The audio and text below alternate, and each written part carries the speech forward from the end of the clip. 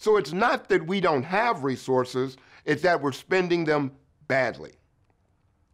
One of the things I like to share is one of the most successful immigrant communities in America is the Asian community. A dollar in their community touches at a minimum 10 to 12 hands. A dollar in our community touches 1.5 hands. That means every dollar that flows in immediately flows right out. And I just want to be specific, you're talking about the black community? The black community, yes.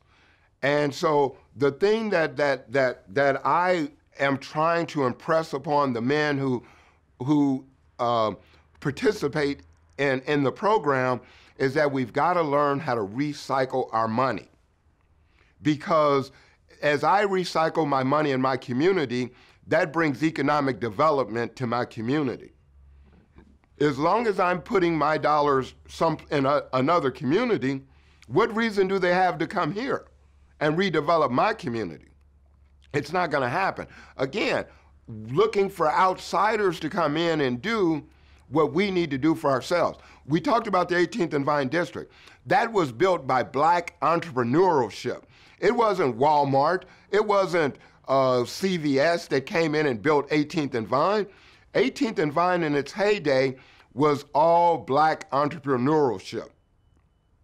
That's what's missing.